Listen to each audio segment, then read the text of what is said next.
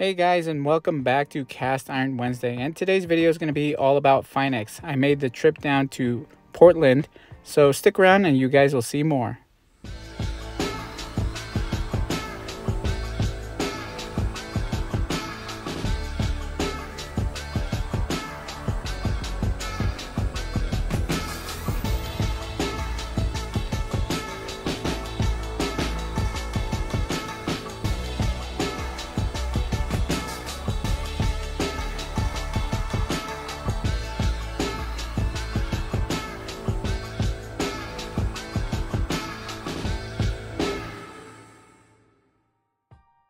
Hey guys, and I am here at the Finex warehouse in Portland, Oregon. I made the trip out here before Memorial Day weekend. I was very excited to come down here. I've been trying to do this for the longest time and very happy to be here. So as you can see right away, guys, they have a display of the cast iron skillets. They have the sand mold there as well, where the sand is pressed into so that they can have that mold so they can pour the iron into it. Very cool stuff, and you get to see the process of the skillets, which is a very nice thing. To me, it's very interesting. So they also have a small storefront with shirts, sweaters, cookware, you know, anything that you want from their lineup, you can get it there. So very nice. And I was, as you can see, I was very excited to be there. I got there a little bit later in the afternoon. I was hoping to be there earlier, but sure enough, they were kind enough to give me a tour, even though, like I mentioned, it was later in the day. So very excited to show you guys. The finish on this was different when you guys first started, I think. It was a little bit different. We've just gotten better at polishing over time. Because I've seen, I was thinking about getting, and I'm sorry for interrupting, but I was looking on eBay and I saw a number 8, and I know that the lip was a little bit different, right. And I want to say the finish was a lot smoother. But you guys left, yeah, no, you guys. I think they're smoother now. Oh, they're smoother now? Yeah. Oh, okay. Wow, yeah. Yeah, this is the stone tumbler. So all the Finex products get stone tumble. Wow. Are you guys still doing the flaxseed oil, or did you guys change it out? Yeah, flaxseed oil? Flaxseed oil. Okay. Yeah. So you guys put it in there, birdseed. And then we apply the organic flaxseed oil to the birdseed. And then we put the metal in there, and the birdseed applies the oil to the metal. Okay. And then we just clean it up in this area with mostly the air hose. Okay. But also the rag and whatever else. And then we just bake in these commercial ovens. This is where we would drill the handle of the single handle items. And the brass and the iron get drilled at the same time, so the hole lines up. Okay. And then over here, we manually compress the spring. And that's what allows this is something I wish I had. Insert the pin to hold the whole assembly together. Wow. That's kind of it. We don't do as much production here as we used to because we've transferred most of it to most of it. Tennessee.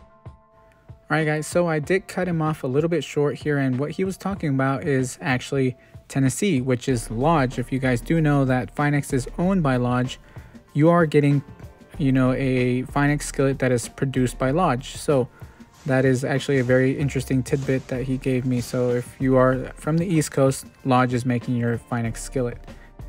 Now, I also want to give a shout out to Aaron White for the free Finex sweater along with the stickers. Now, he told me take as many stickers as you'd like, and you know, I want to give out some of these stickers to you guys. So in the comments below in this video, let me know what is the favorite thing that you like to cook with your cast iron skillet. And it doesn't have to be Finex, you know, it can be any skillet that you use. Just let me know in the comments below, and I will choose, you know, random winners and contact you guys and ship out some stickers. So anyway, if you guys are interested, as I mentioned, put that in the comments below. Now, going back to the video, guys, as you can see, I'm back home and I'm already using my Dutch oven. This is going to be the first time I did wash and season this. And obviously, if you guys know me and you guys know my channel, the first thing that I always do, the first thing that I always cook is always going to be some chicken tenders, chicken nuggets. So that's what's going on in the 5-quart Dutch oven. Now in my number 10 over here, I have some chicken that I'm grilling.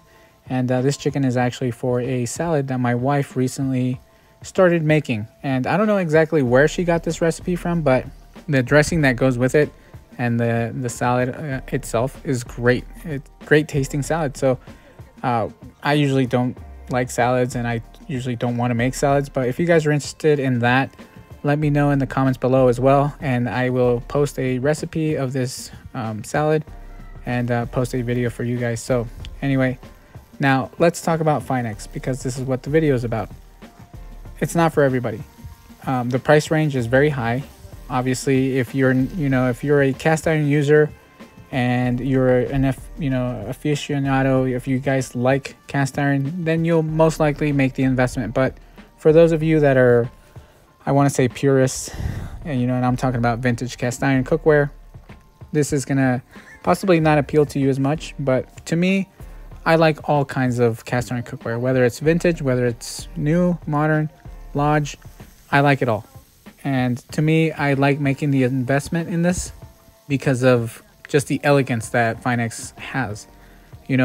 When you set this on your table or when you're cooking with this, I mean, it has an elegance to it. So the other thing that I want to mention is not only is it beautiful, but it's also very great at what it's meant to be, a cast iron skillet. So if you want to take this camping, you can do so. It's not going to suffer any kind of damage. It's not going to warp on you because it's thick cast iron. The spring handle, it's not going to melt on you or get damaged whatsoever if you were to put it out on a campfire. High quality, just overall, not only, as I mentioned, is it good looking, it's also high quality, and any cast iron skillet can do that. But Finex is on another level, and it's just something that you have to cook with yourself in order for you to kind of appreciate that. But anyway, guys, I hope you guys enjoyed this quick video, and as always, I appreciate your time. Thank you guys for watching.